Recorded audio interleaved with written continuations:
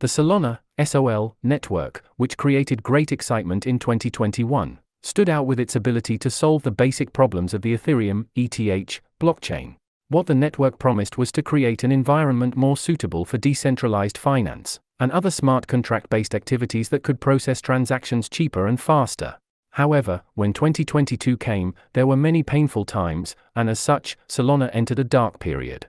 Honestly, the same thing happened for most players in crypto. Later, Sam Bankman-Fried's close association with Solana and the SOL token didn't make things any easier, as token prices dropped below $10. In October, while the SBF case was ongoing, SOL prices rose above $20 again. Then, Solana and SOL suddenly became one of the most popular names in the crypto world. SOL, which is above $100 this week for the first time since the beginning of 2022, is now the fifth largest cryptocurrency with a volume of $47 billion. My colleague Danny Nelson summarizes the weekend when developments took place as follows. Saturday's price movements, albeit temporary, indicate that on-chain activity on the Solana blockchain has moved up.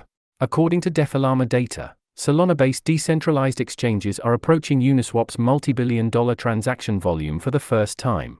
A significant part of this rise is fueled by speculation currently spreading. One of these is that dog-themed memecoins developed on Solana are becoming more popular day by day. Airdrops and rewards push traders to try bridges and other infrastructures.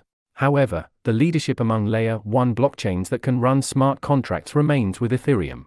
According to Defalama data, the total value locked, TVL, in the Ethereum ecosystem is $29 billion, while the Solana TVL cannot exceed $1.5 billion.